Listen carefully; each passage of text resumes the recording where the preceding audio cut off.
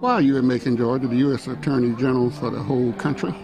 Well, I'm in Macon to celebrate the 75th anniversary of the birth of my favorite brother-in-law, Elvin Malone. He's a man I've always admired, a person I've tried to emulate. He's one of my role models, and that's why I'm here to help celebrate his birthday.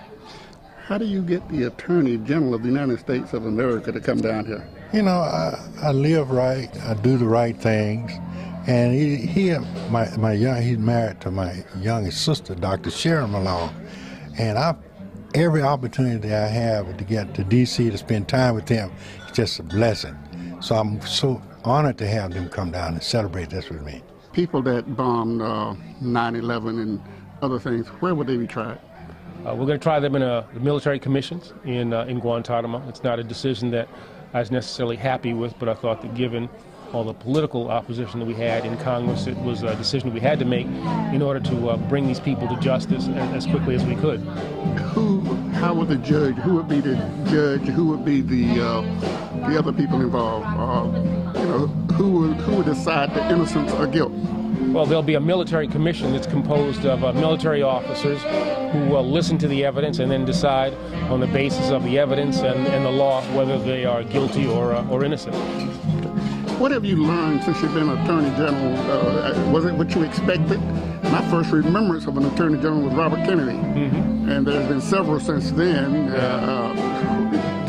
Is it all you expected? It's probably a little more than I expected. We celebrated the 50th anniversary of Robert Kennedy swearing in as Attorney General just this past January, and the job I think has changed a little bit in that we do it a lot more that is in the national security sphere. I'm a part of the national security team of the President, and we meet every Tuesday to talk about national security matters, and my day starts every day with a briefing on the threat stream for the last 24 hours. The FBI director, he works for you? Yeah, FBI is part of the Justice Department. And I know he doesn't give you a hard time like J. Edgar Hoover gave Robert Kennedy. Bob Mueller is a good man. He's unfortunately coming to the end of his tenure. He can only serve 10 years now, and so we're in the process of picking a new FBI director. And I wanted to say that I was fortunate to be a part of the 50th anniversary for Robert Kennedy, and in fact, it was such an honor. They asked anyone from the Malone family to stand. He was so instrumental in getting my sister Vivian Malone in the University of Alabama. He actually challenged a Southern governor, and it was just an honor for me to be there. I was really enjoyed it. Got a chance to meet. I got a chance to actually hug Elvin Kennedy. I mean, that within itself, man. Historic figure. Oh yeah. Well, there's a lot of interesting parallels. I mean, the Kennedy family is instrumental in helping a member of the Malone family integrate the University of Alabama in that famous stand in the schoolhouse door.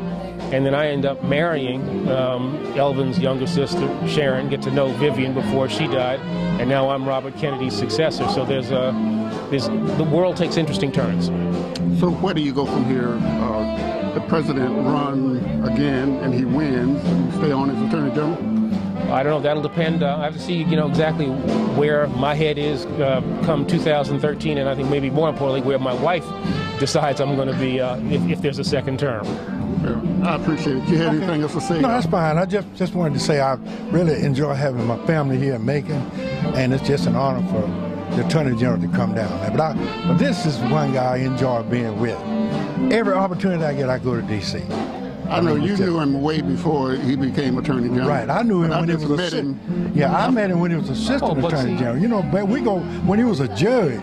We go back 20 years. What judge? I was a judge in Washington D.C. and then Deputy Attorney General. But he's familiar with hanging out with famous people because of his son, Jeff Malone, one of the all-time great ball players in the NBA, and who was a star again in Washington D.C. where I live. True. And I used to go see him all the time. Little did I know that at some point I was going to get to know his father and marry his aunt. You've been married now how long? 21 years.